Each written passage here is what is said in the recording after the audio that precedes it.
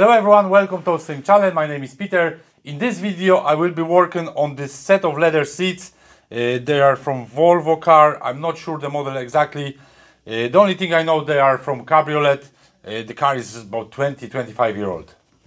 So if you are interested in leather restoration, watch this video as I'm going to show step by step how to bring this leather to as best as possible condition.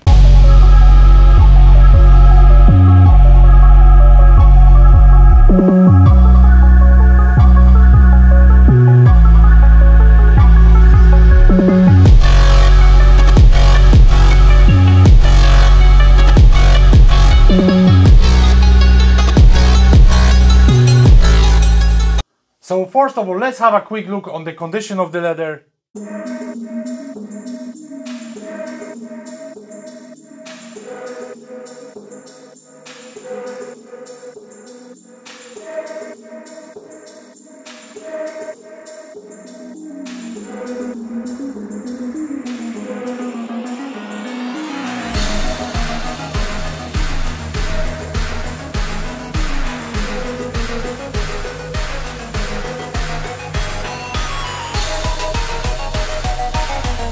So as you can see, the leather isn't in the best condition overall. However, from my perspective, from perspective of restoration, it is actually in very nice condition, as there will be nice transformation on it. Overall, there is no really major issues. There's no rips, no holes.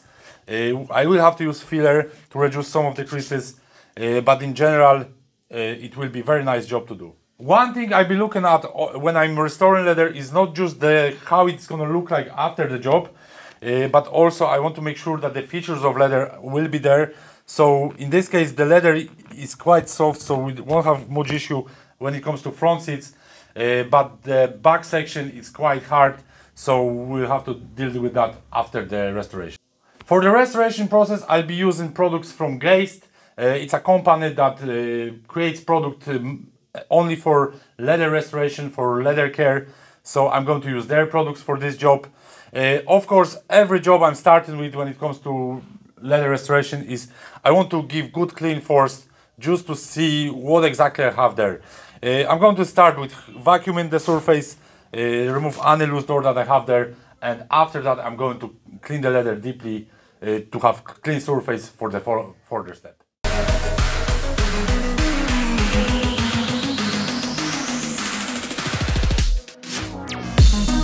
For cleaning the leather, I'm going to use this product, Geist Rapid Leather and Vinyl Cleaner Pro. This is strong leather cleaner, so it's perfect for leather restoration to get rid of any dirt. Main thing when we clean leather is we don't want to over wet it, so I'm going to use this cleaner with a foamer. So instead of spraying the liquid on the leather, I will use foam.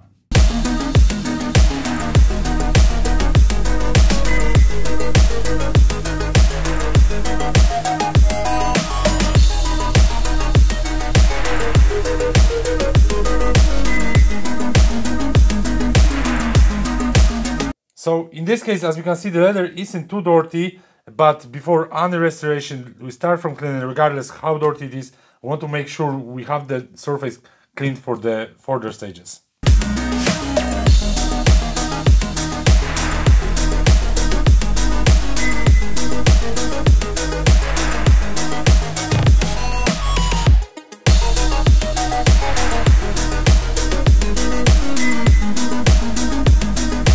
When it comes to cleaning the leather, I'm sure you have noticed that this cloth that I use for wiping off the leather turns into this color. It's not dirt, well, it is a bit of dirt there, but also this clearly shows that I'm actually pulling the color from the leather. If this happens, that means that there is no top coat or very little top coat left on this leather. The top coat, it's a protective layer, same as on the car paints. You have clear coat, on the leather you have top coat. However, when it comes to top coat on the leather, the protective barrier is very tiny. In the case of restoration, for me this is excellent sign, but because I still would want to remove the top coat before applying the paint. However, if you see this when you're doing maintenance cleaning and you're not going to restore the leather, that's very bad sign. So for maintenance, I would recommend to use different cleaners altogether. This I would use only for very extremely dirty seats, but for regular maintenance and for average cleaning, what I would use is Geist Rapid and Vinyl Cleaner. So now I'm just going to keep going, clean all the set, and then I'll show you the next step.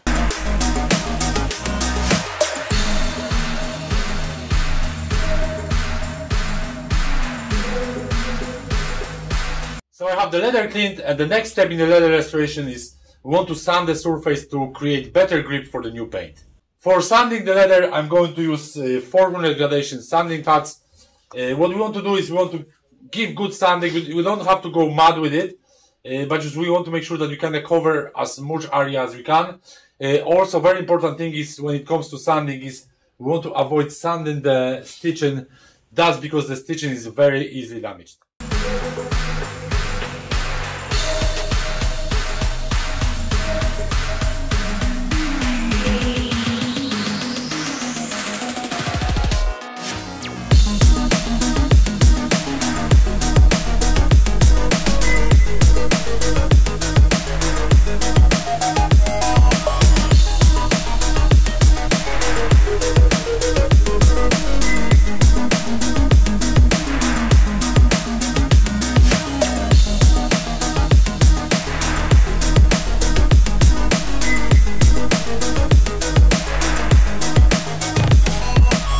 So I have the seat sanded. After sanding, I blew out any dust that could gather in the joints. The next step is I have to degrease the leather. So for this purpose, I'm going to use Geist Dissolve. It's a solvent cleaner. So what this product does, it will obviously degrease the surface, but it also dissolves the top coat or the color itself. So in this case, we can actually pull in off a little bit more of that color. And for kind of major repairs, like when you're doing the full seats, I would actually recommend this product. When it comes to small repairs, if you're doing just a bolster, you could use different solvent cleaner with sort of smaller gradation. Solvent cleaner that doesn't dissolve the leather as much as this. After degreasing the leather, what we need to do, we need to make sure that the leather is dry before we do the next step. For that, I'm going to use heat gun. Even if the leather was dry in touch, I still will use the heat gun because there is a little bit of moisture always there. We use the leather cleaner, even though we use it as a foam, there is still a bit of moisture there. Then we use the solvent, so at this stage leather has no protection whatsoever because all the top coat is gone, so that bit of moisture always will go into the leather. So I'm going to use the heat gun now on this seat.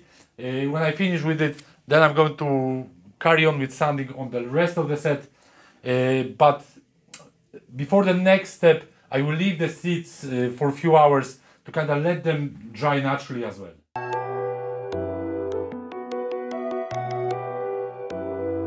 So at this stage the leather is well dried, I left it for a few hours. Next step will be filling the imperfections. For that I'm going to use Geist Leather Filler Pro. The filler is obviously flexible, so I'm going to apply on the places where we can see the biggest damage.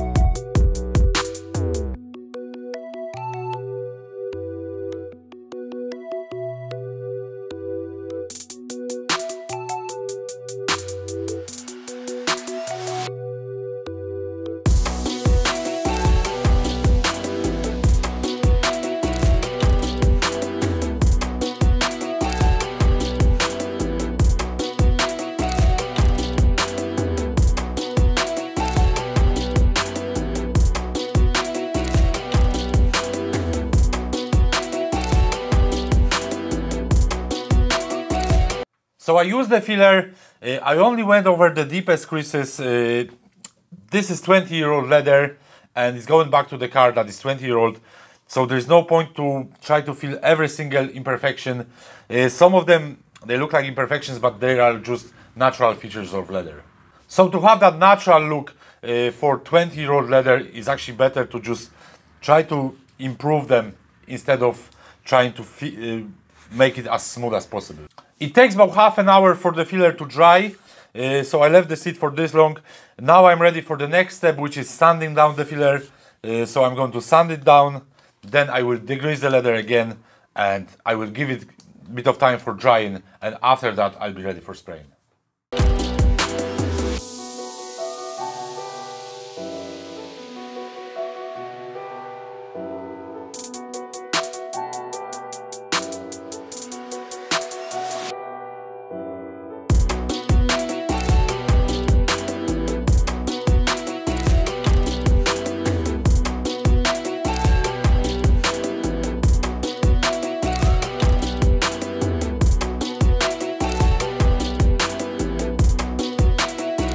After degreasing the leather, I used the heat gun to dry it off initially, then I left the leather to sort of dry naturally as well for a few hours. And that's very important. Instead of going with the paint straight away, the best thing is to leave it for a few hours so the moisture evaporates naturally. So now I'm ready for spraying. I'm going to use the heat gun again just to warm up the leather before the first coat. And when we spray the leather, it's very important to don't try to spray it in one go. I'm gonna do a couple of tiny layers. Every coat I'll be drying the leather, so everything will go right if we do this way.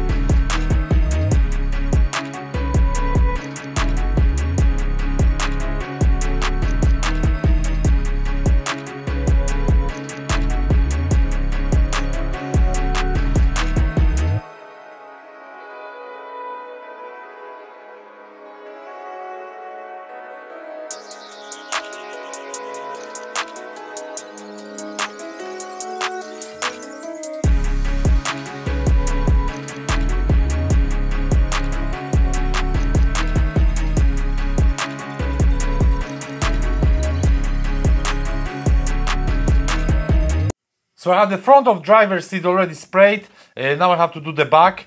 I sprayed roughly 3 coats for this seat.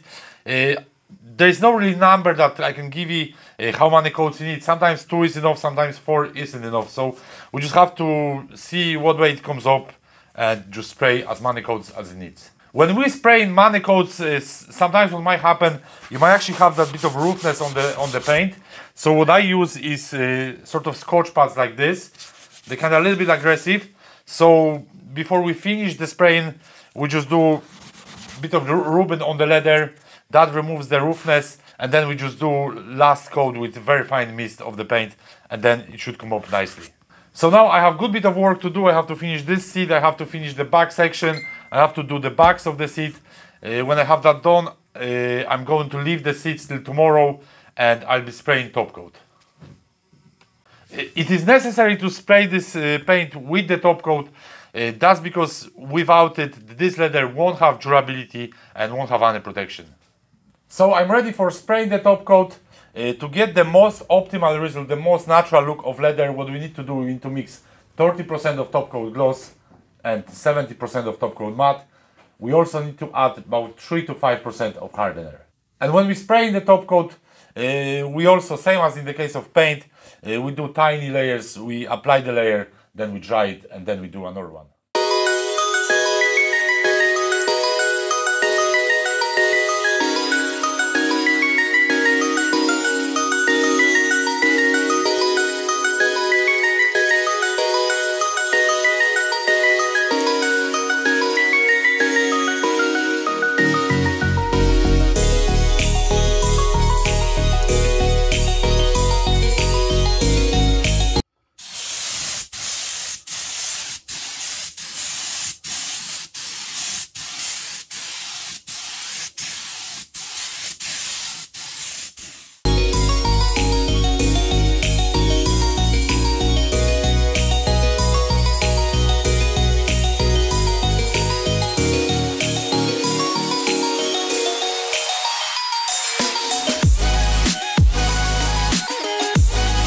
So I sprayed the top coat, I dried it well.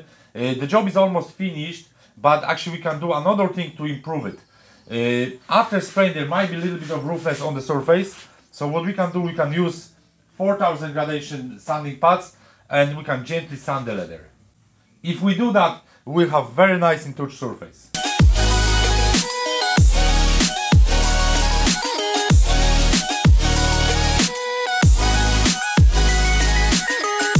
So the job is finished. Let's have a look at the seats before and after.